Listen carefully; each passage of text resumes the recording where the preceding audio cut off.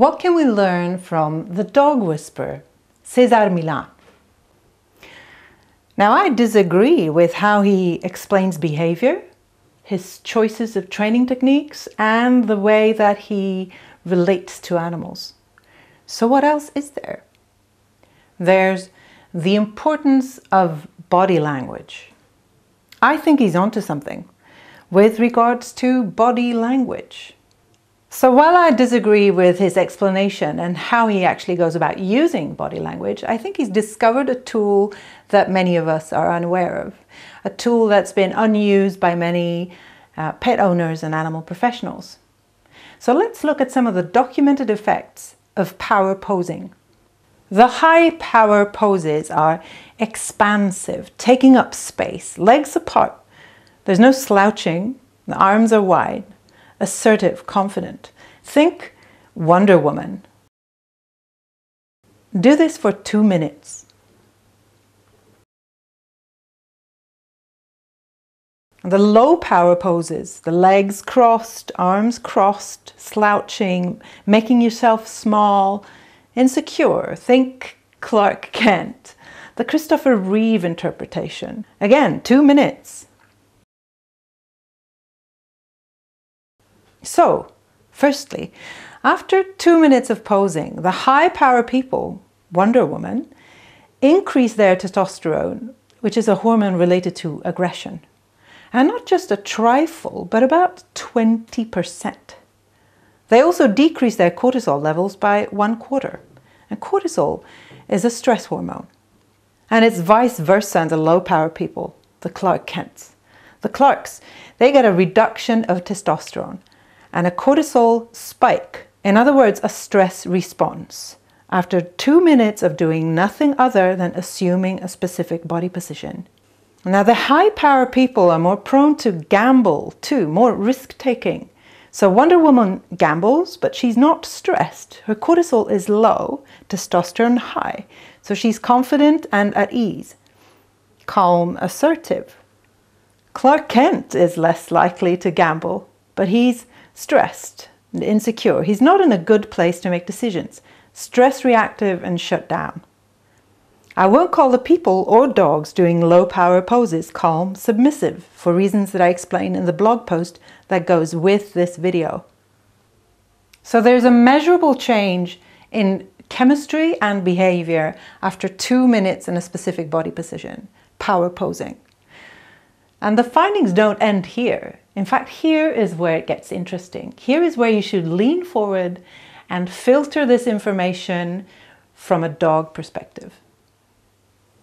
After doing either high or low power poses for a few minutes, researchers sent their volunteers into a very stressful job interview where they had to spend 5 minutes talking about why they should get their dream job in front of 2 stone-faced evaluators and a camera.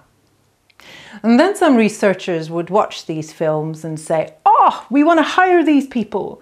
And no, we don't want to hire those people.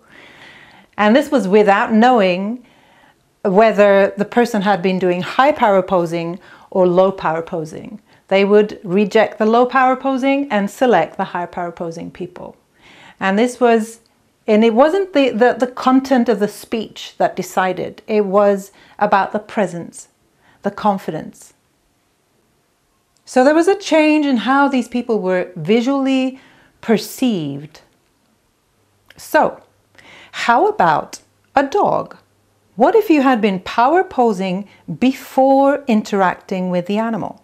People spot the difference. How about dogs? A dog would have 3 different types of input from a human who's been doing power posing before interacting with the dog.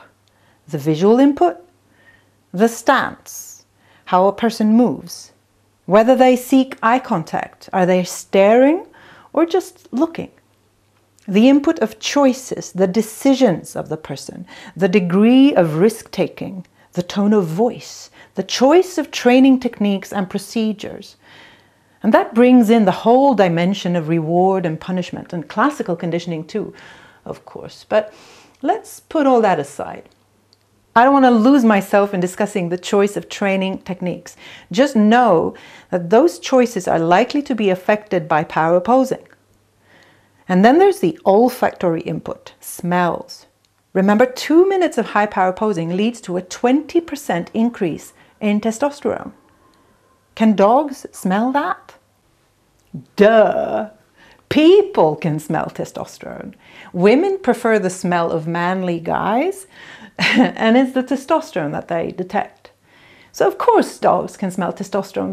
Their sense of smell is like a gazillion times better than ours. So dogs can smell testosterone, a hormone associated with aggressive behavior, and they can also smell cortisol, a hormone that is stress related. So will dogs change their behavior as a result of all this different type of input that they're getting? Cesar Millan spends a lot of time in high power poses, changing his body chemistry and assertiveness. And he actually makes a point of doing it in front of, or facing, or challenging the dogs. Check out the blog post that goes with this video for a discussion on what that might lead to. So Millan uses challenging high power posing to change the body language of dogs. So body language changes. How about chemistry? I don't know. How about other behavior and decisions of the dog? Well, yeah, at least short term. So this has some interesting implications, and as far as I know, it hasn't been studied scientifically. We know that behavior changes due to a few different and to some extent overlapping mechanisms. And here are some of the most important when it comes to behavior management. Operant learning, punishments and rewards or reinforcers. Classical conditioning, learning to predict the order of events. Emotional states. Now, emotions and moods influence behavior, and sometimes we mistake mood changes for learning. How does power posing affect dogs' behavior? How much explanatory power should we give to this mechanism? Are the dogs on Cesar Millan's TV shows changing their behavior because of the top 3 mechanisms, or the 4th, or a combination? I don't know. As far as I know, this hasn't been studied experimentally. So what can we learn from Cesar Millan? Now, I disagree with almost everything he's doing, but that's not the topic of this video. So what I think we can learn from him is that body language is important. And I'm not saying we should copy what he's doing with regards to body language.